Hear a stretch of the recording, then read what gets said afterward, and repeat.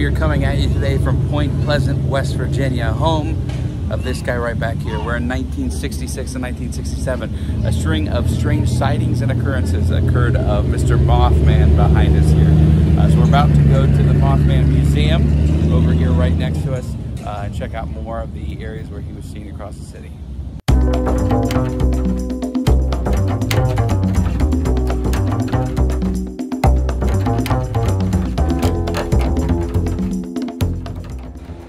Admission to the Mothman Museum is only $4.50 per adult, and there's a huge gift shop that's also free to get into. So lots definitely of fun to be had for a good price. Yeah, it's right next to the statue too, so easy to get to.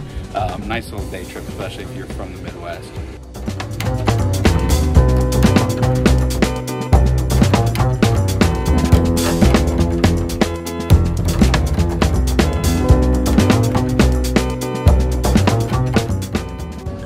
I just talked to this awesome museum guide here who kind of filled us in, let us know some of the stories. So 13 months to the day before a major bridge collapse here in Point Pleasant, Mothman was first sighted at this area called the TNT area, an old World War II storage area.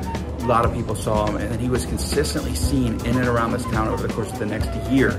And like I said, 13 months after his first sighting, the Silver Bridge here in town collapsed, killing everybody on the bridge. It's absolutely bonkers.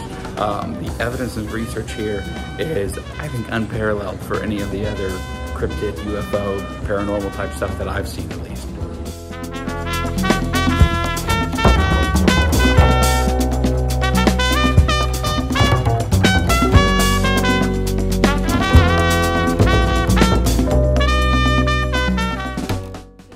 Guys, this is my friend Lance. You've seen him in the video, especially the Disney video eating popcorn. What do you think of Mothman? You know, I am skeptical, I have to be honest. But there's a lot of room out there for enjoyment with stories, so that's mostly what I got out of it. He is kind of creepy looking. Okay, don't listen to him. He's real.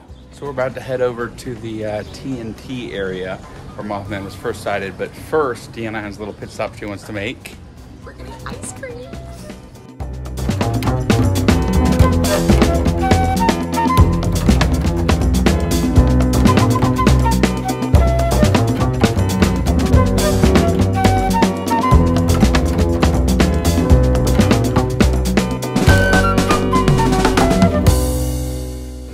So I got the Monster Crave Mega Shake. And I got the S'mores mini cup of ice cream. And it has a real toasted marshmallow. Oh, that's awesome. These are only $5 each. You can't beat it. Yeah, it's gonna be good. Babe, how's the ice cream? It's really good. But I wanted to show you something. Okay. This door is a masonite door, and that's the same brand we use at work.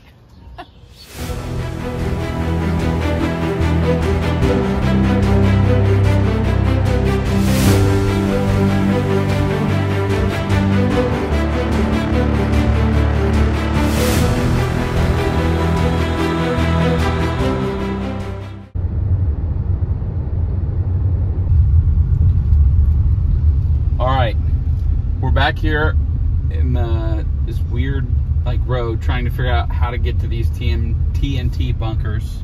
I think this is 6. The guy told us that's 5. Thank you. The guy told us to go to number 7. That should be the easiest one to hike to. It's about a half-mile back in the weeds to get to where these old World War II bunkers are.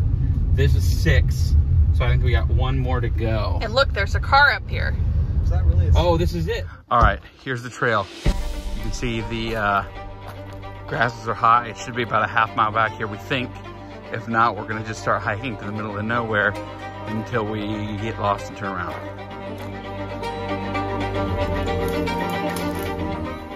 We made it. You can probably hear our echo. I'm trying to convince Deanna to go in here. It's super bats. creepy. There's definitely bats. I hear something flapping there, but we'll see. It's kind of scary looking.